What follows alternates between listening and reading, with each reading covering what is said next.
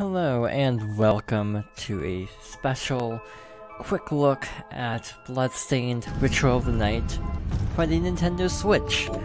So this game was released in June 2019, and I figured it would be a good time to look at the game since this video is going up on Halloween. So happy Halloween, first of all. Second of all, this is the Switch version, which is interesting, and I wanted to take a moment to talk about the Switch version. So this is going to be kind of a mixture of a quick look at the game, spoiler-free, along with a bit of a discussion, completely unscripted. So, in short, this game is really good. It's got really high reviews on all platforms except Nintendo Switch. It's a little bit of a bad port. The frame rate is halved. It's 60 on everything except Switch. It's 30 on Switch, so it's not as smooth. There's noticeable input lag, which they are currently working on. The graphics, of course, are worse, as to be expected. Effects quality is lowered, and so on and so forth. And I don't think I can fully recommend the Switch version when it's the same price as all the other versions. I own it on Switch because I actually have a limited run copy of Bloodstained Cursing the Moon, which is the 8-bit styled, I guess, spiritual successor to the classic Castlevanias. That's kind of a spin-off as part of the Kickstarter, so I want to have both on Switch for consistency, but otherwise I would not recommend this version. I don't think portability is worth the trade-offs in graphics and performance. Apparently the frame rate being 30 might not seem too bad right now, but something that they are currently trying to fix is the game kind of gets worse as you go along. In later areas it lags a lot. In fact, it lags on PS4 and Xbox One from what I recall hearing. And so you can definitely expect it to lag on Switch as well. So yeah, I can't entirely recommend the Switch version yet, but the patch is slated for November, so hopefully they actually get it out on time, because that was their estimated release date, but they were also planning to release patches much sooner. They were planning to do a bunch of really tiny incremental patches, but they decided to just lump everything together, so the wait is really long. As a result, some bugs on PS4 and Xbox One took a long time to be addressed, and I'm not 100% sure if those have ever been fixed. There's a notable glitch where if you check a bookshelf on PS4, the game will crash. As far as I know, they haven't addressed that yet, but they might have. Again, I obviously don't have both versions to verify this information. Yeah, it's a classic Metroidvania-style Castlevania. You have fairly non-linear exploration. You have platforming, the music. I think they got the original composer back as well, and the original artist. So yeah, it's a really good game. I just can't quite recommend this port yet. But the reason I decided to play it now instead of until after they patched it was because I wanted to also discuss ports in general.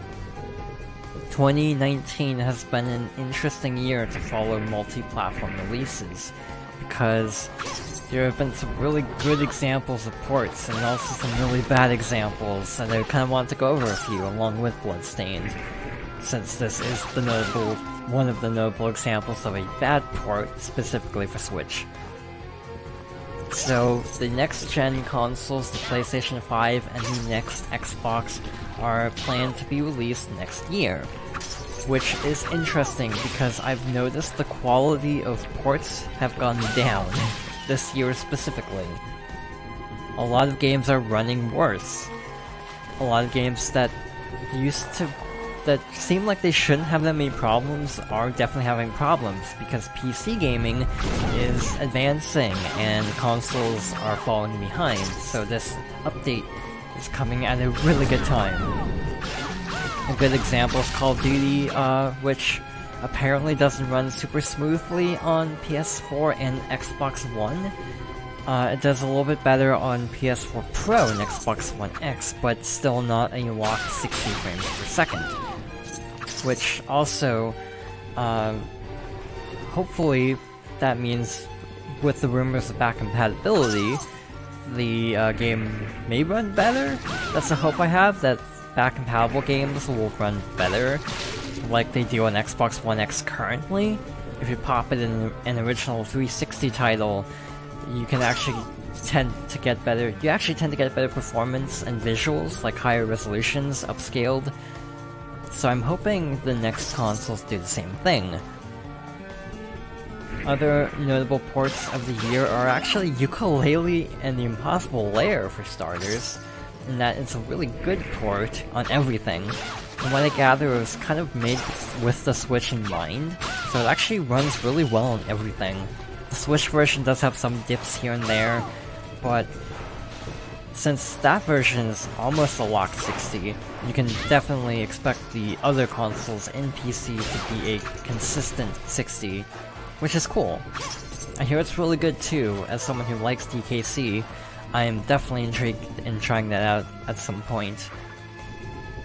I think another interesting port is Borderlands, which I hear is actually slightly better on not last gen, but on base consoles.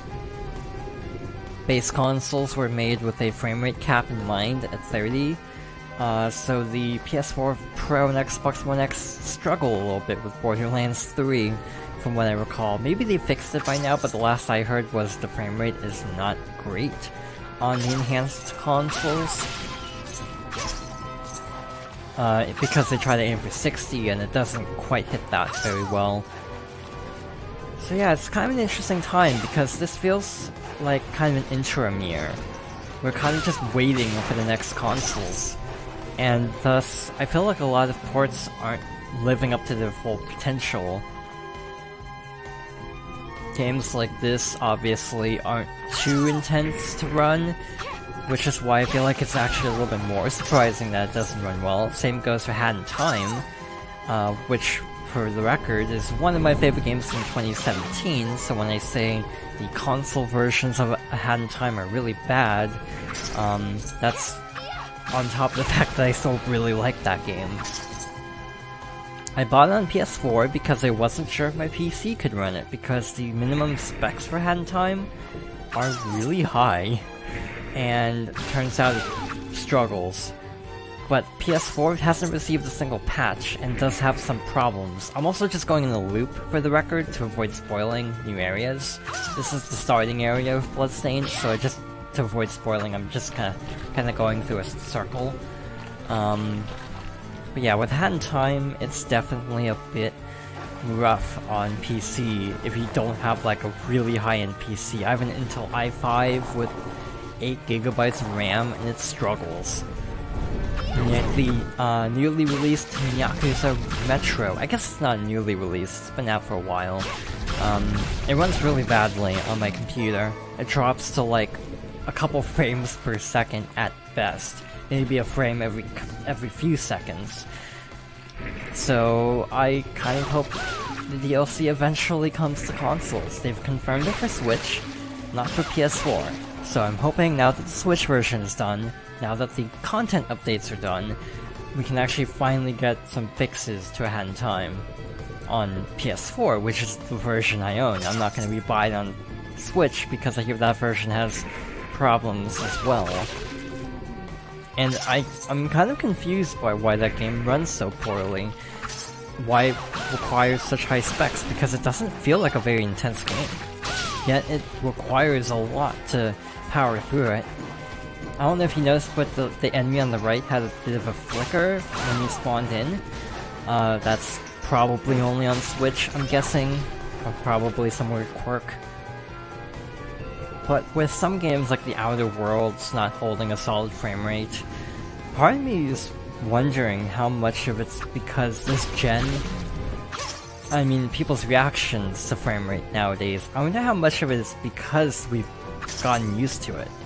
We've gotten used to really stable frame rates, because looking back, I can't really think of many games on PS3 and 360 that actually ran well.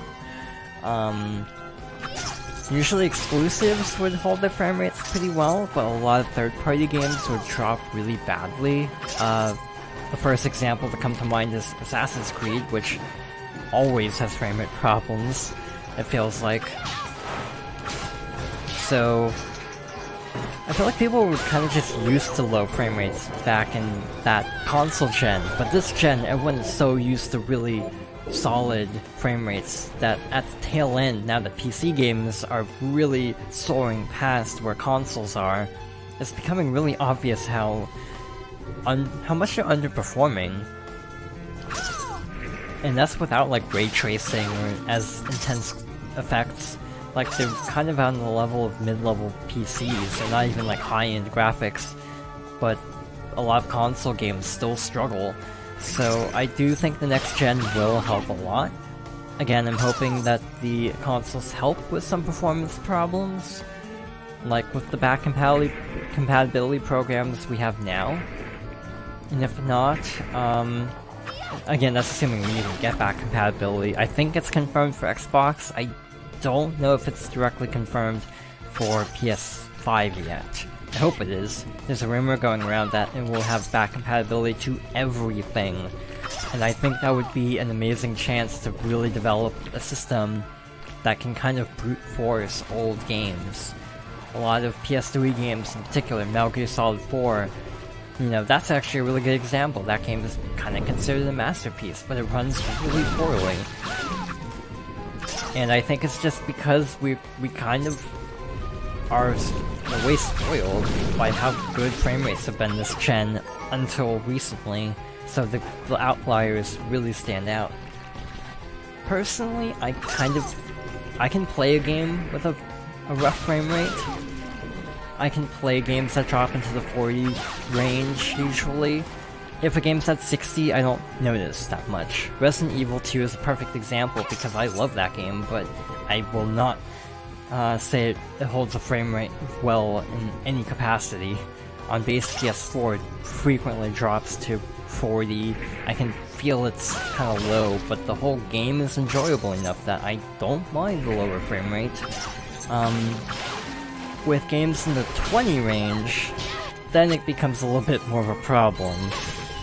If this game started dropping frames, I would definitely notice because it's only at 30, so the slowdown would be a lot more apparent. But yeah, in the last gen where everything ran at basically 30, and not very well, I do feel like it is, in retrospect, rather amazing how far games have come. Graphically is one thing, but in terms of just locked performance is a whole nother thing. So while graphics, I think, are actually in a really good place right now, in terms of realism and effects and lighting, I think stability is kind of what I would like to see really come out of this next gen. Think of like games that are photorealistic but have 30 frames per second caps.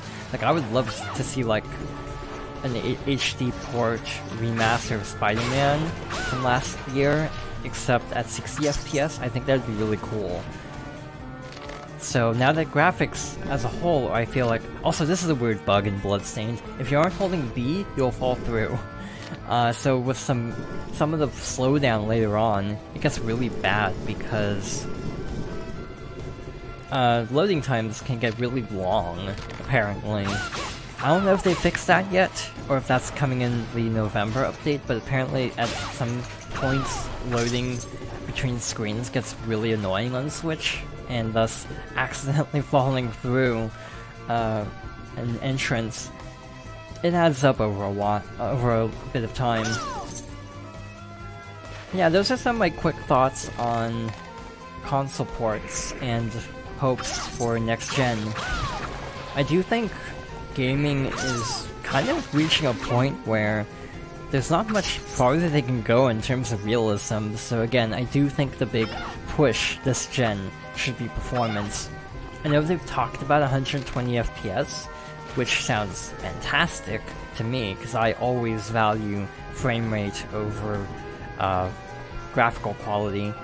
If a game has a performance mode, I'll almost always use that because I just prefer the higher frame rate.